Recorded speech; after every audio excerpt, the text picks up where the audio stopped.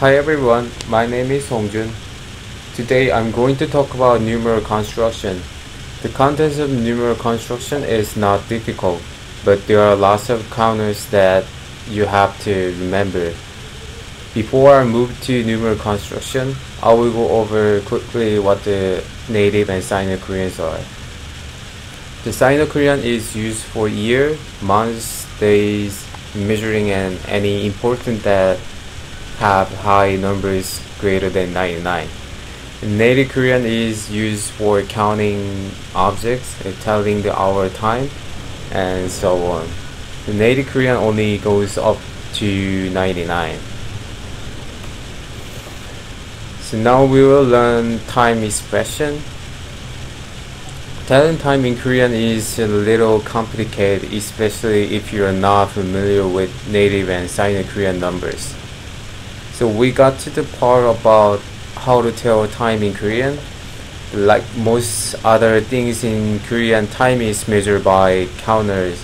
시 for hour, 분 for minutes, and 초 for second. The Korean mentioned earlier that each counter matches up differently, either with native Korean numbers and Sino-Korean numbers or both. With these three counters, she matched up only with native Korean numbers, while Bun and Cho match up only with Sino-Korean numbers. To be more precise in expressing time, the AM and PM is normally added after time. So 아침, for example, 아침 or 오전 for AM or morning. The 오후 for PM, especially afternoon. The 밤 for PM, especially evening. So now let's tell some time. If a digital clock displays 1:40, how do you read that in Korean? Remember which counters to use and which number system to use. To record that hour is native, minute and second Sino. So 1:40 read as 1시 40분. What if the clock displays 10 p.m.? AM, PM in Korean are translated into one of the time-related word above. So 10 p.m. read as either 저녁 10시 10분 or 밤 10시 10분. But be aware that while English speakers might read 1:40 a.m. as 1:40 in the morning, the Korean would read it as 새벽 1시 40분, not 아침 1시 40분. Because for Koreans, 아침 does not start until the sun rises. So next, when giving days in Korean, the rule is to start from the longest to shortest time element.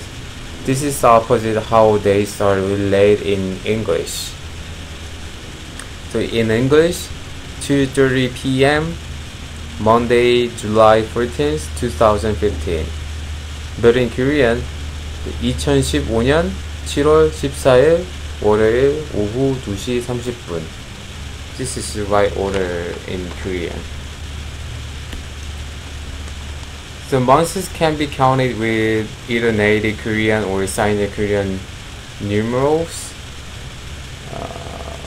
Months in duration can be counted in 달, native or 개월. The months can be counted in 달, native or 개월 Sino-Korean as marker. So for example, the 1 month is 한 달 or 1개월. So in talking about months as in January, February, and etc., so knowing how to count 1 to 12 in Sino-Korean, and plus the constant marker 월, and optionally 달. This is formula of how to talk months in Korean. So Sino-Korean number plus 월 plus 달. So these are the time expression of the months. So next is classifier construction. The type 1, classifier construction are made up of 4 types. So type 1 is noun and number. Type 2 is noun plus numeral plus counter. And type 3 is number plus noun. And type 4 is numeral plus counter plus genitive plus noun. So for type 1, the 학생 셋이 찾아왔다. The literal translation is students 3 came to visit, but the correct translation is 3 students came to visit. So type 2, 학생 3명이 찾아왔다. The literal translation is 3 students came to visit. The correct one is 3 students came to visit. For type 3, the 세 학생이 찾아왔다. Literal translation is 3 students came to visit. And the correct one is same as the literal one. And type 4, the 세 명의 학생이 찾아왔다. The literal translation is there persons of students came to visit. The correct one is 3 students came to visit. Okay, actually all 4 of the above are grammatically correct, although they are convey slightly different nonsense. The type 2 is the most colloquial and has nearly no restrictions. And type 4 is the most literal and used nearly exclusively in written text.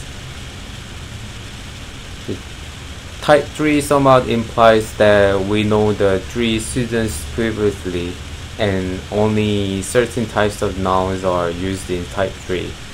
So for example, it is fine to say 두 학교, but ungrammatically to say 새 나무. The type 1 and type 3 cannot be used with noun that cannot be counted, since neither construction has a counter involved.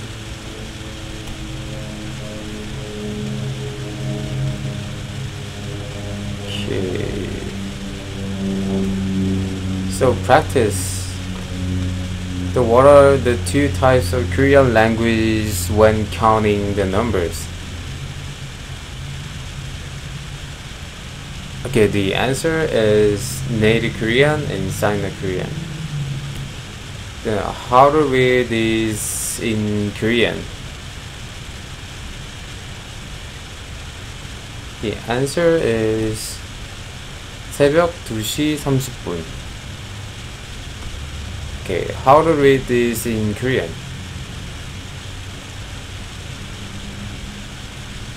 Okay, the answer is 2015년 7월 14일 월요일 오후 5시 30분.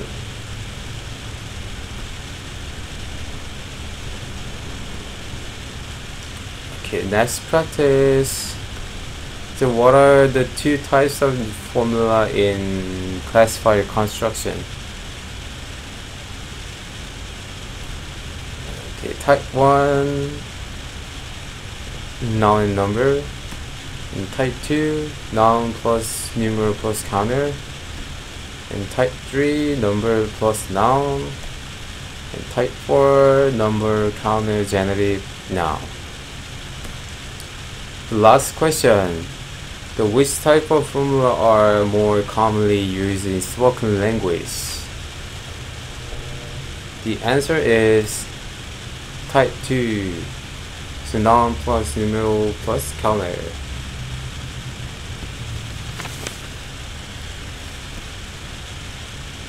Okay, thank you for watching my presentation, and sorry about the all the masses in the presentation. Okay, thank you.